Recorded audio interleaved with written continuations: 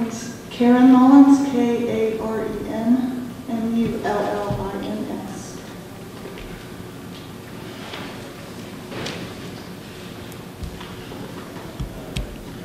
Sorry, I'm not used to speaking in public. What makes you think you have the right to put our water, our air, our homes, and our very lives at risk by an organization with a horrible safety record and very questionable ethics?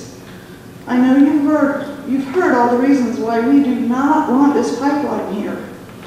I don't understand why you don't seem to be listening. What's more important, money for investors or clean water and air for everyone? For each one of us here, there are thousands who will be affected by a catastrophic failure of the pipeline. Pipelines leak, pipelines explode.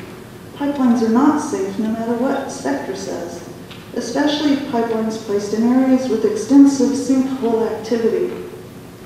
And the sinkhole activity is very well documented.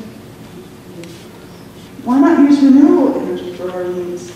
Other places with less sun in Florida are having a lot of success with solar energy. It's time to put the people first and say no to this corporation who wants to put a potentially deadly pipeline in our community.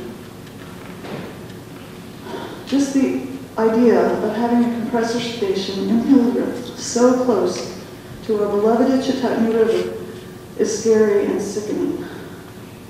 People come from all over the world to admire and swim and float and enjoy this jewel of a spring. What happens to our river if something goes wrong in Hildreth? I personally think anyone who is in favor of this pipeline is either delusional, corrupt, or ignorant of the true facts. Thank you.